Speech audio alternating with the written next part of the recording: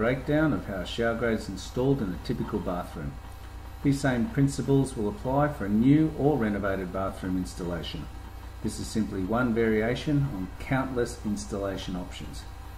This particular shower grate is shown here off the walls, however it can touch the walls if the customer so desires. As you can see in the exploded view, the grate top can be removed from the lower tray for cleaning.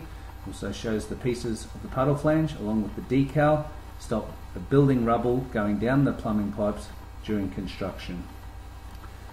This represents the bathroom being disassembled now for the purpose of showing you the various levels and stages for building a bathroom from scratch.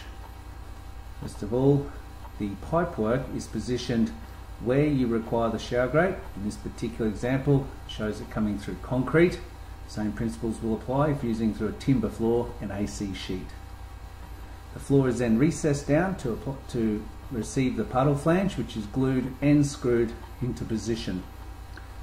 The walls are then lined with stop joints installed by an approved waterproofing contractor, and then the waterproofing membrane is applied as per Australian standards.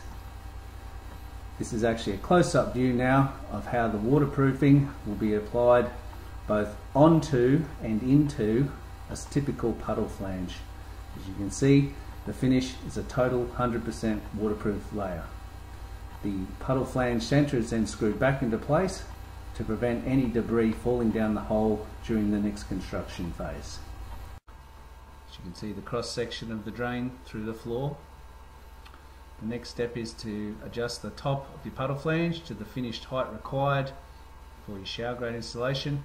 Bedding's applied underneath the grate and then level both fore, aft and left and right, and then excess sand cement bedding is scraped away to allow for tile and glue thickness, so the finished tile height is just above the finished height of your shower grate. The rest of the sand cement is installed to allow for the correct falls down to the drain. In this particular illustration, it shows after the tiles are laid how water will typically flow both on top of your tiles and down the drain. Should you have an instance where you develop a leak somewhere in your bathroom, in the highlighted orange areas, we'll show how water in the subsurface sand cement can exit your bedding safely down the plumbing via the puddle flange. The next step for the construction phase would be to do all the tiling on both the floor and the walls as shown in the diagram. After that, any grouting would be done, and then silicone beads in all your floor wall intersections. Then all the furniture's reinstalled as to where you require for your bathroom.